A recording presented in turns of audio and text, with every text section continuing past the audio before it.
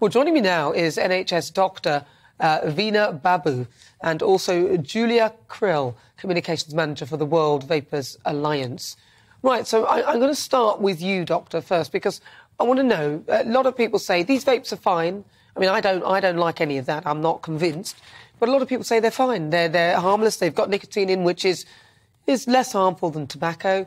And, you know, they don't do any harm to people around them either. Why are they a concern, if they are at all?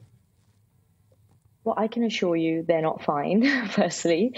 You have to take it into context. If you're someone who's a heavy smoker, smoking about 15 to 20 a day for, say, 15 years, for someone like that to quit smoking, a vape might be fine because you're getting off the toxic substances with a cigarette and you're just, substituting it for something that has small amounts of nicotine, which can help with the addiction. And over time, we can wean you off that.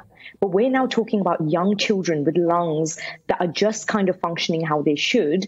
Now, giving those lungs high amounts of nicotine unnecessarily is absolutely not fine. And we're talking about things like lung collapse, pneumonias, and addiction for children. So I would definitely not be advocating that these are fine for any child. But what about for those who are sort of older? So 18 years upwards, you're fine with that, but you're really looking at the fact that it's younger people that are getting involved with this. That's the real concern for these. Is that what you're saying? Absolutely. So if, say, you are a heavy smoker, we have to understand smoking, especially if you've done it for a long period of time and a large amount.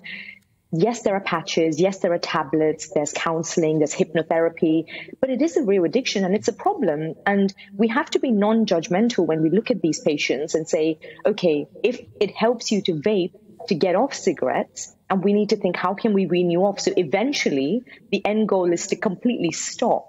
The end goal isn't pick up a new habit, which kind of damages your lungs. And that's why I was saying, when you look at just children, it's definitely not a good thing. But if someone is a heavy smoker, for them, this might be maybe recommended initially to get off the cigarettes, but not for someone who's just looking to pick up a social hobby, as per se. Well, Julia, you're the communications manager for the World Vapers Alliance. Surely there's some sort of way you don't allow young people to come and buy these vapes because, I mean, they've got to get hold of them first of all. What kind of things are in place to stop young people from getting their hands on these?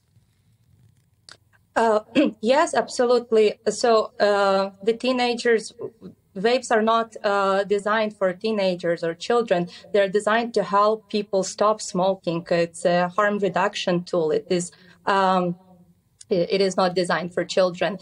And teenagers and children, they need to be protected by smart regulations and by enforcing the existing ones, which are creating the age barrier when you can buy vape and similar sort of regulations. So vaping should be considered as an alternative to smoking. It's a tool to quit smoking. Well, very briefly, though, some of these vapes are like little wonderful flavours that attract children. So you'll have bubblegum flavour and stuff like that, which is hardly adult. Would you not say that some of them are actually designed in a way to attract young people? Flavors are designed in a way to help smokers forget the taste of tobacco because when smokers would be vaping electronic cigarettes that have only tobacco flavor, they would eventually relapse and go back to smoking. So that is why we receive dozens and hundreds of testimonials from people who actually tried several different methods to quit smoking, including cold turkey, nicotine patches, etc. But vaping was exactly the tool that helped them stop smoking because there was a large availability of flavors to don't remember the taste of the traditional cigarette.